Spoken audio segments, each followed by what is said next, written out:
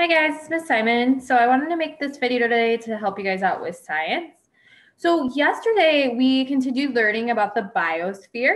And remember, the biosphere is anything and everything that is living, okay? We learned yesterday that anything that is alive is a member, is a part of the biosphere. And when we think about that, everything, there's many things that are a part of the biosphere. And I'm sure we can think of things that live in the geosphere, that live in the atmosphere, and that live in the hydrosphere that are also part of the biosphere. Also yesterday, remember we looked at that we categorize all of these different living things into things that we call kingdoms, and our four main kingdoms are animals, plants, bacteria, and fungi. And then we also learned about biomes, and biomes are areas of the earth with similar climates and plants and animals that live there. Remember, we talked about biomes are good because it allows us to see where certain types of plants and animals live, because plants and animals that live in the extreme cold in the North Pole and the South Pole are going to be different than plants and animals that live in like rainforests and grasslands areas. All right, so today we are going to continue on learning about the biosphere. I'm going to really focus on how the biosphere is a connected sphere. The biosphere is responsible for connecting all of the spheres together.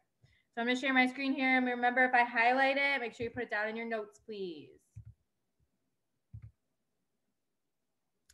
All right, so we know the biosphere is known as Earth's connected system.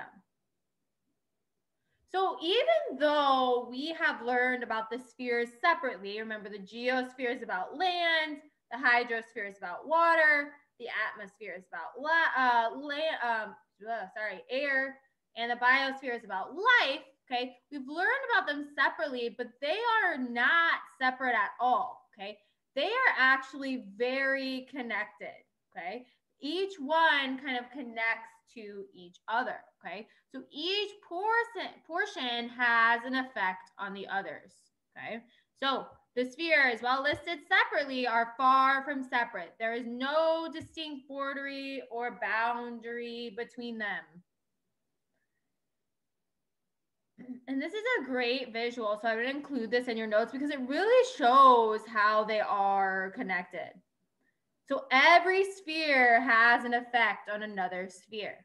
Something that's going on in the geosphere is going to affect the atmosphere. Something that's going on in the biosphere is going to affect the hydrosphere, okay? And so on. They are all connected. Again, make sure you have this visual, guys. It's a very good visual to kind of see why and how they are connected. All right, moving on. So what do I mean by they're connected and they interact with each other? Okay, so go ahead and put this down, sphere interactions.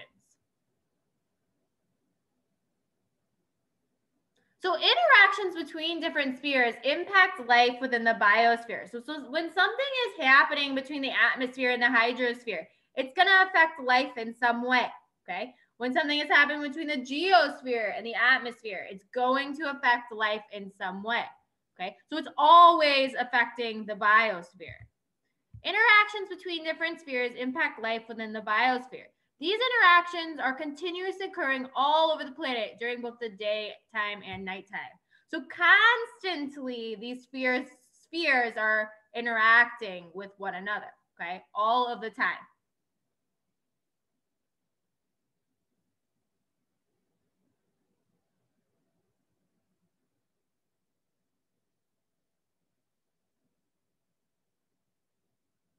Okay, so spheres are constantly interacting.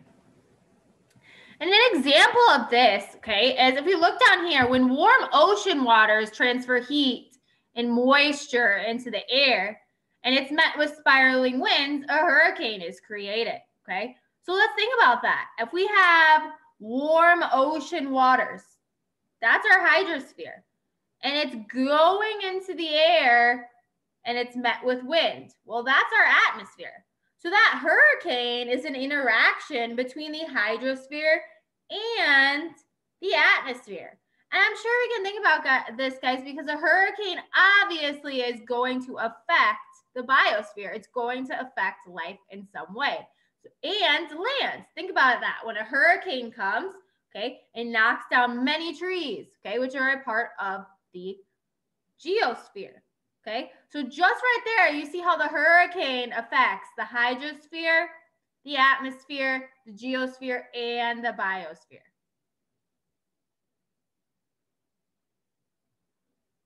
So a hurricane is an interaction between the atmosphere and the hydrosphere. But actually, when we think about it, it connects all of the spheres together because every sphere is impacted.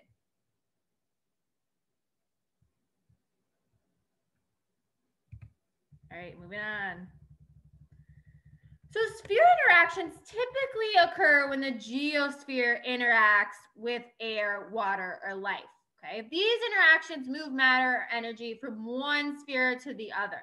Okay, so typically, sphere interactions typically occur when the geosphere interacts with air, water, or life.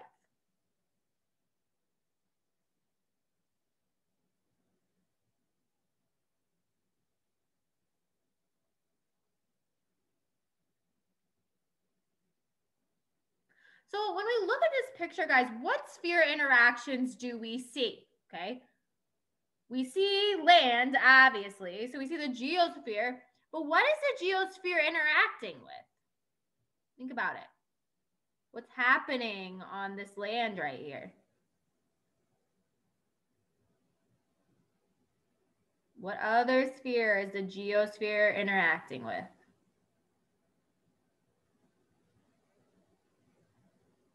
If you say biosphere, you are correct. Because as you can see, guys, sorry, as you can see, this land is growing crops, okay? And when we start growing crops, those are plants. Plants are alive. So just right here, you see the land interacting with the geosphere. That land, that geosphere is interacting with the biosphere.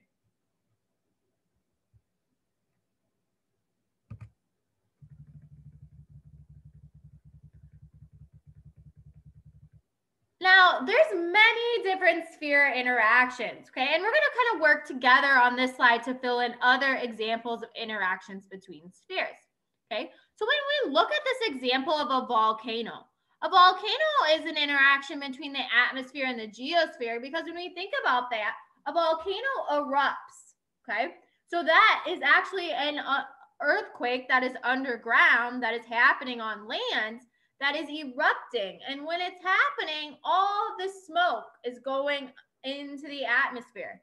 So the smoke is going into the atmosphere. Lava is coming on the land. So lava is affecting the geosphere. Okay, so we see a volcano is that interaction between the geosphere and the atmosphere. We have a hurricane, which we already talked about, is that interaction between the atmosphere and the hydrosphere. Okay, let's think about the geosphere and the hydrosphere. Okay, the geosphere and the hydrosphere. All right, I can think of an interaction between those two. Specifically, what I'm thinking of, guys, is a tsunami. Okay, so a giant wave. Okay, a tsunami is going to be an interaction between the hydrosphere and the geosphere. Because think about it, when a tsunami comes, okay, it's coming from the water and it's affecting land. Land gets flooded. It also affects the biosphere. Think about it. Homes get destroyed. People end up missing or dead. Okay, you have animals, plants get ruined. Okay, so a tsunami is an interaction between a geosphere and a hydrosphere.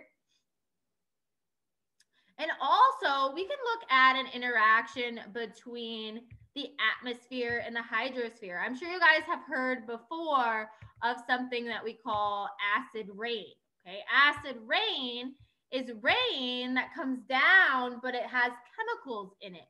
Okay, so again, the hydrosphere, the water is coming down with acid, so it is affecting the atmosphere. Okay, the water that is going back up into the clouds, okay, is full of chemicals. Okay, so it's affecting acid rain is going to be an interaction between the hydrosphere and the atmosphere. And I'm sure we can think of other ways acid rain impacts both the geosphere and the biosphere, okay?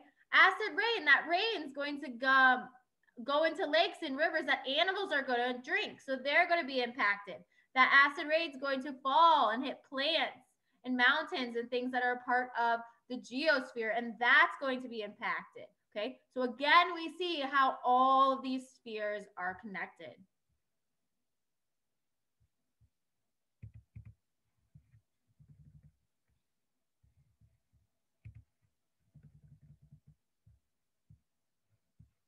All right, guys, moving on.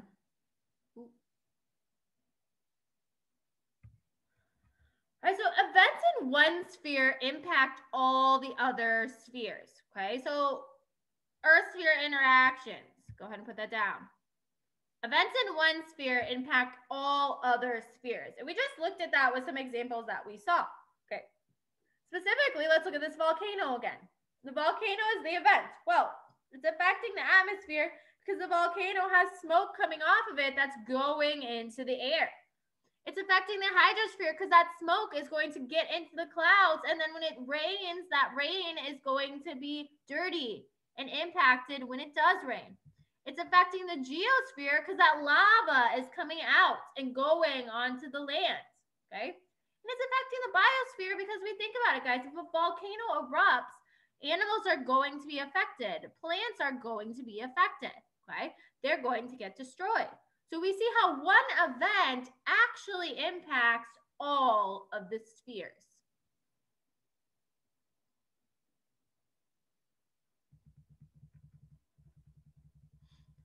What type of interaction is occurring in the picture? The geosphere and the hydrosphere and the biosphere and the atmosphere and the hydrosphere, or all of the above? Think about what we just talked about on the previous slide. Okay, if you said all of the above, you are correct, because again, one interaction affects all of the spheres. All right, guys, that is where we are going to end for today. Okay, so please make sure you remember, okay, the biosphere is kind of the connected sphere. The biosphere connects all of the spheres together, and one event, one interaction actually has an impact in each and every sphere. Hope this video was helpful, and I'll see you guys later. Bye.